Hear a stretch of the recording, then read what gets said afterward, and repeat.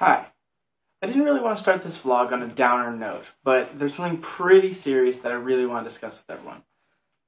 And I don't know how I can bring it up without bringing everyone, to the brink of tears, in a state of shock. So I'm just gonna come out and say it. Sharktopus. No, really, guys.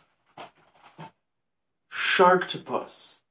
It's amazing. This movie, Sharktopus, it's about a shark octopus. Do I need to even say anything more? Sharktopus, guys. I see a lot of movies, and this one lived up to its promises. It was like half shark, half octopus, and I was like, yes, please. And it gave me a half shark, half octopus. Instead of some movies who are like, epic drama, and you're like, alright, I'd love that. And they're like, oh, too bad. You get a poorly patched together love story. Have fun. And then they leave. Go to Maui without you. Because they suck. Sharktopus doesn't do that. Sharktopus takes you to Maui with it. And then there's a Sharktopus there. It's amazing. Shall I count it for how many times I say Sharktopus?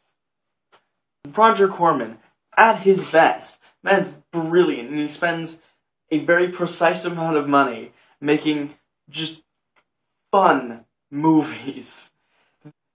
But yeah, best thing ever. The best bit, and this is a spoiler for anybody who hasn't watched the trailer, which I will link at the end of this video.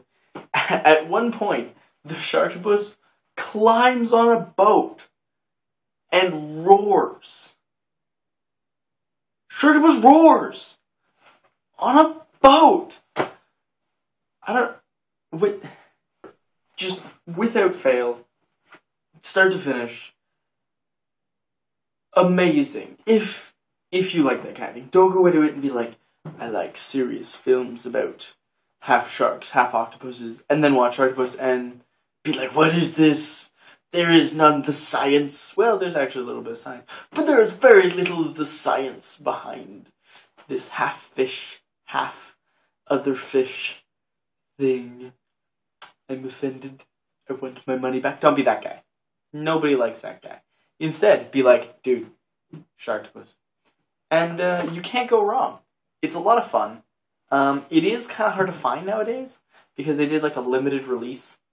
I had to actually get mine ordered from Indigo. They shipped it to my house. It took 4 days. It was actually really efficient, which was good. Thanks, Indigo. Yeah, and actually I mentioned it in my previous vlog that we quested for Sharktopus, and I got it. Sharktopus. Amazing. And to top it all off, Eric Roberts is in it. For those of you who aren't like, oh, Eric Roberts! Okay, breakdown. He's Julia Roberts' brother, so right off the bat, there's something there.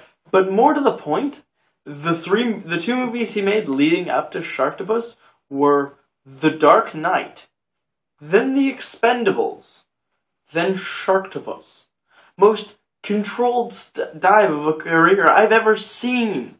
And it's amazing! Like, you see him in The Dark Knight, and you're like, oh, he's an excellent actor. Look at him being mobbish stuff. And then he's in The Expendables, and he's like, I'm the villain. And you're like, oh, look at him, he's the villain. Love it, look, he's so villainous and should have a goatee. And then in this, he's like, I'm not the villain. What? You're the villain. No, I'm the villain.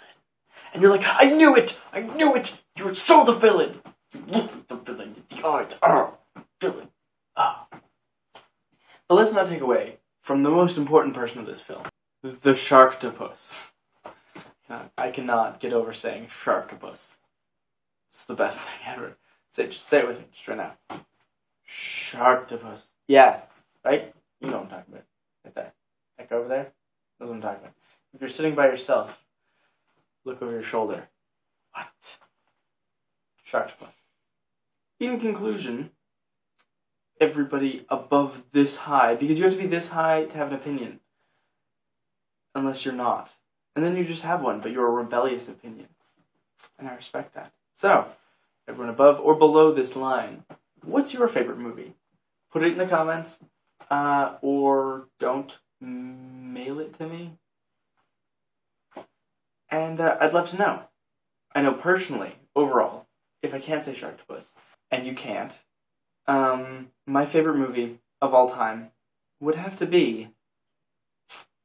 You know what? I'm gonna finish that sentence later.